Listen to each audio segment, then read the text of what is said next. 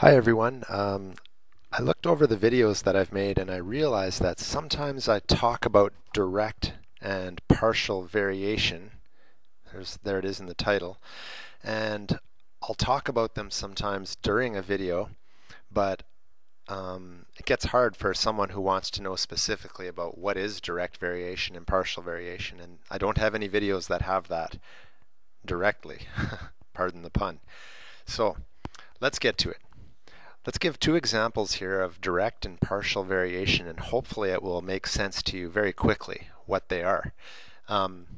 Let's check this one out. Rick's Bike Rentals charges a flat rate of $4 per hour. Okay, so he's charging $4 per hour. In fact, let's graph that right now. Here, we'll use blue for Rick's. I'll put a blue circle around Rick's.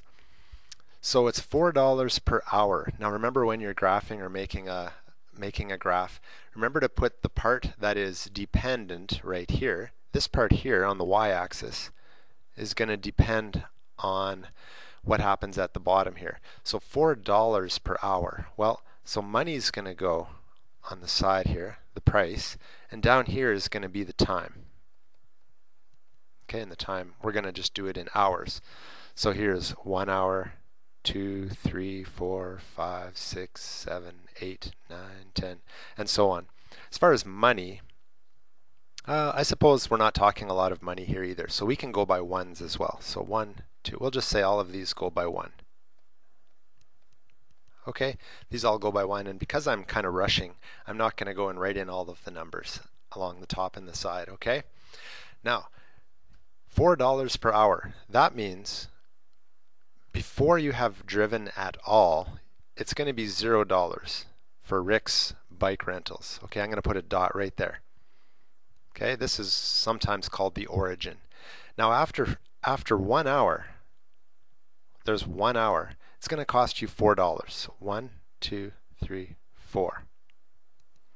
There's $4, and that's 1 hour. After 1 hour, you're paying Rick's Bike Rentals $4. And after 2 hours, how much would it cost?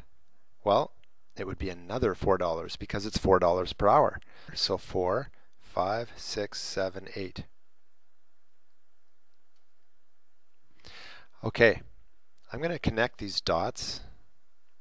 I'm not very good at connecting by freehand, but here is our graph of Rick's Bike Rentals. Okay, now let's do Jen's Bike Rentals in yellow. So Jen's Bike Rentals, they charge $5 at the beginning, right up front, and then you have to pay $1 for each hour that you're borrowing the bike. So chances are, if you're just renting the bike for an hour, you probably wouldn't want to rent from Jen. But if you were renting for a longer period of time, well, let's see what happens. So if you don't ride the bike at all, if you just say, I'm going to rent it, but you're at 0 hours, it's going to cost you $5 no matter what. After 1 hour, the price will be $1 more than the $5, so that would be $6. Okay, what about 2 hours? Well, after 2 hours, go directly above the 2, it's going to be $6. Let's see, 4, 5, 6. Yes, there we go. And after 3 hours, it's going to be $7, and so on. Okay, I'm going to connect that with a line. Okay, so you can see if you rent it from Jen, you would want to make sure that you're riding that bike more than 2 hours, because even 2 hours would still be cheaper for Jen's than it would be for Rick's. But if you were just renting for 1 hour, you might just want to rent from Rick's. But here's the important part. Just so you know, I'm trying not to get off topic here. I want to explain what direct variation is. Direct variation, and I'll see if I can pick a different color. This right here, the blue line, is direct, okay, variation. And the yellow line here is partial variation. Because my writing's not the neatest, I'm just going to put direct and partial here. So what are the characteristics of direct variation? Well, First of all, if you're looking at a graph of direct variation, notice it's cutting right through to the origin. This point right here on a Cartesian plane is called the origin. Okay, so it's at this spot right here at 0. When everything is just 0, that's the origin. Okay, so that is direct variation when it climbs from here and in whatever direction. Okay, partial variation is when it does not start at the origin. It'll start somewhere else, usually up here, and it can move in any direction. The slope can be up, positive, or negative, but if it's starting from up here and not starting at the origin, we call that partial variation. Okay? Let's think about those two bike rentals when it comes to direct and partial variation. If you were to look at this here, if we were to write an equation, okay? Let's see, I'll pick maybe red. How does red look? It's a little hard to see. I'll go with yellow. Okay, so the cost is right here. The price per hour, this would be Rick's bike rental. The price per hour is right there, and X here would be the hours. Okay, would be the hours. If you look back over here, the y-axis was the price. Okay, that was the dollars. Okay, and along the x-axis here, that was the time in hours. Okay, so all you're doing is multiplying the price times the hours. If you had to make an equation for Rick's, you would just say y equals, what was it? I think it's $4 an hour. Okay, so direct variation looks like this. Okay, there is something called a constant in front of the x. It's the number. It's well, you can also call it the slope or the rate that's being charged. Wow, and the word rate, that's pretty handy, because that's truly that's what we would call it in real life too. That is the rate that it costs. Okay, now if you look at gens, again, this is the cost. The y has to do with the cost. The x still has to do with the hours. But there's two other letters here, or two other variables. Well, this is the price per hour,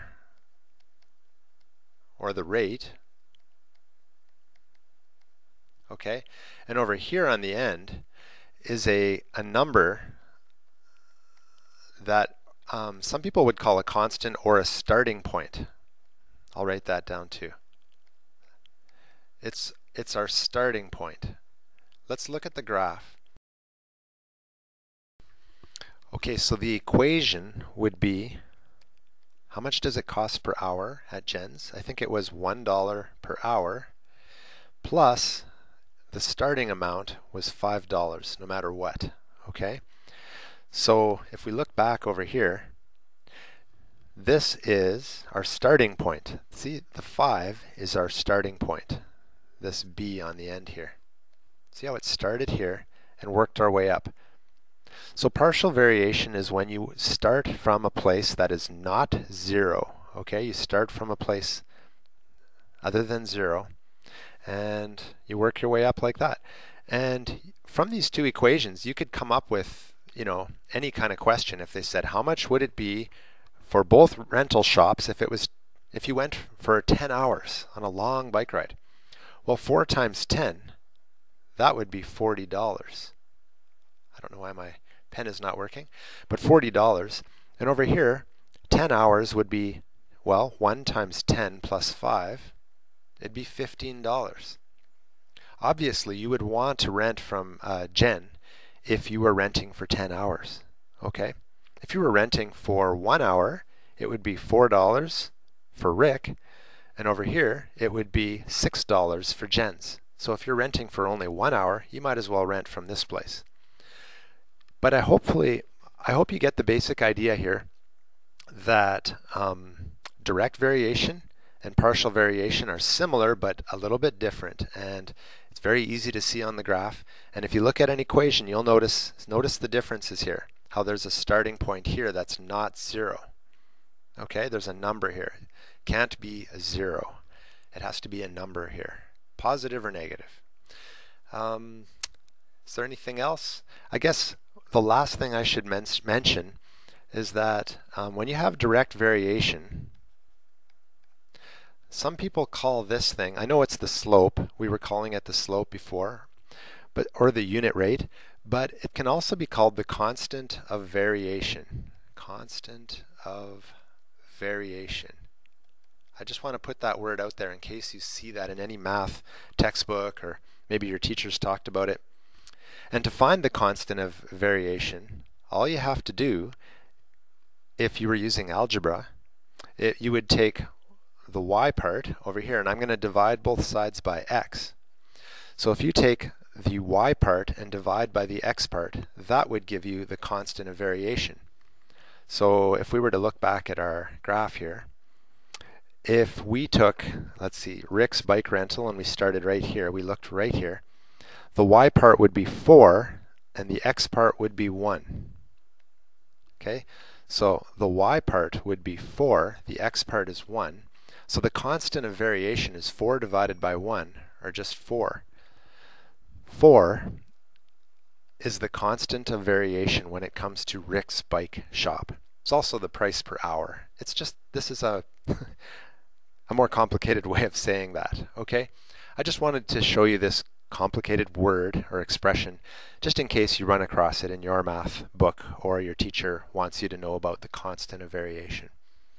That's about it. That's all I wanted to tell you about with regards to direct and partial variation. I hope that was enough to help you out with your own math homework, and I wish you luck out there in the math world. Take care, people.